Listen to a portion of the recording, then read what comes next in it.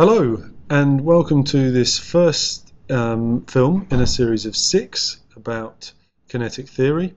This first one deals with the 3 states of matter, that's solids, liquids and gases, and hopefully by the end of this film you'll understand how the particles are arranged in those substances, if you don't already know that, quite a lot of you will, and to consider how the physical properties of the 3 states of matter are related to the arrangement of particles.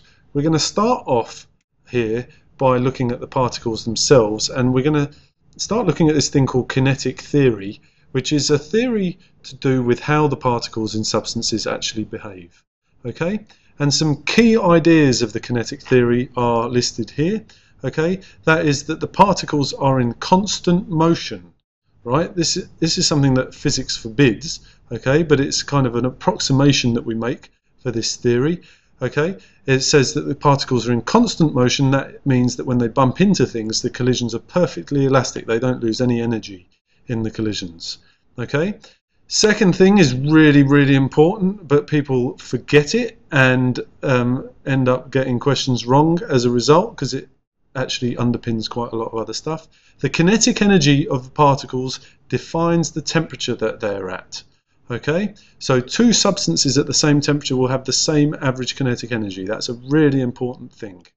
Okay, there are forces of attraction between the particles. Why would we assume that? Well, I suppose if there weren't any, then these particles that were moving around in liquids and solids would just fly apart and we'd never have any liquids and solids. And finally, that the particles themselves are very small and can't be compressed. That's not to say the substances can't be compressed, but the particles themselves can't be compressed. So these are like little, very small billiard balls, very hard, very bouncy, stick together slightly, and their kinetic energy defines their temperature. Or in other words, their temperature, the temperature that a substance is at will affect the kinetic energy of the particles. Okay, so let's have a look at solids. We're going to look at these 3 things of all the 3 states of matter: their shape, their volume and their compressibility. Okay, the shape of a solid, well, the point about their shape is that they retain their shape. Okay, why do they retain their shape?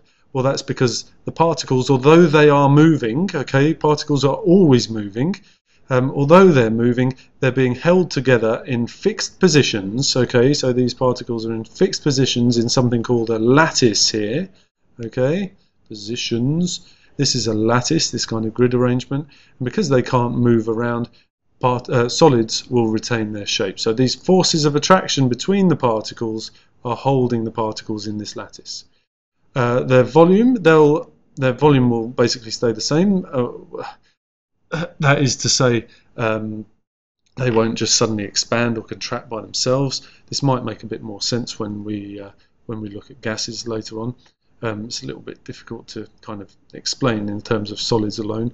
And compressibility, well, if the particles can't be compressed, and if they're right next to one another in a lattice, then solids can't be compressed either. Okay, let's move on to the next state of matter, or the next phase, as some people call them, and this is the liquid phase. Okay, looking at the shape of shape of substances, well, they'll take up the shape of the container that they're put in. Okay, they won't necessarily fill the container. Okay, so if I had a bigger container for this liquid isn't just going to fill it, but it will take up the shape of it.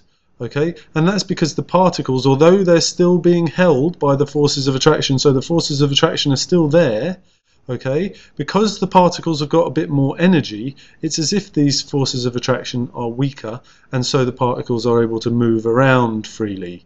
So their volume won't change, but they will take up the shape of the container that they're in. Okay. I suppose it's easy to think of these things as having weaker forces of attraction than solids, and that's an explanation you often see, and it won't often cost you marks, but it's better, it's more accurate to think of these forces as being just as strong as they were before, but because the particles are now moving faster, because bear in mind a liquid will be hotter than a solid because the solid must have melted to form it, okay, because the particles are moving faster, the forces of attraction have less of an effect on them. Compressibility, this is virtually zero, so it's about, you can't really compress a liquid, okay? It looks like there's little spaces in between the particles, but they're negligible really. The fact is the particles can move around, but they're still very close together, so you can't compress a liquid, or hardly at all. Okay, and moving on to the final one, gases. Now here's where the volume, hopefully the volume bit will seem a bit more relevant and start to make sense about the others. Gases will take on the shape of the container that they're put in, and their volume depends on the size of the container. So if I suddenly made this gases container bigger, then the volume of this substance would expand. It would fill the container. So not only do they take on the shape of the container, but they actually fill it. Why is that? Well, because the forces of attraction that there are between particles are virtually non-existent now. In actual fact, the forces of attraction are still just as strong, but the particles are moving about so quickly and at such great distances from one another that these forces have virtually no effect.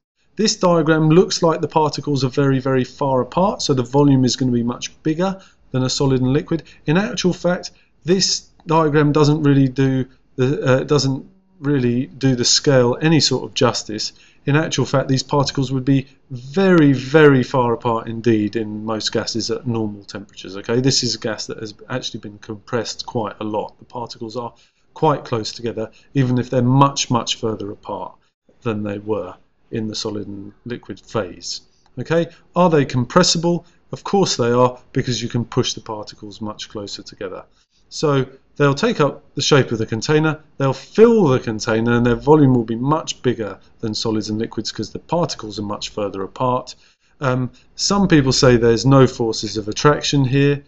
As we've said before, the forces of attraction never actually change. It's just how much of them the particles experience. Okay, so when these particles are moving much faster, they notice those forces much less. I'm just going to finish off with a fourth slide, because people invariably ask about this fourth state of matter, which since I was at school, believe it or not, you probably do because you probably think I'm extremely old, but this has sort of gained currency since then, and plasma is now recognised as a fourth state of matter. This is very much like a gas, but it's with particles that are ionised, so this is why this diagram shows them as positive and negative charges.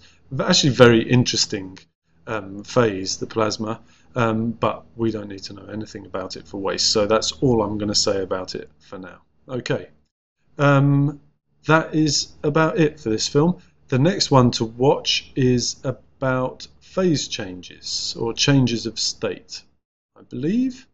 Okay, so that's the one to move on to next.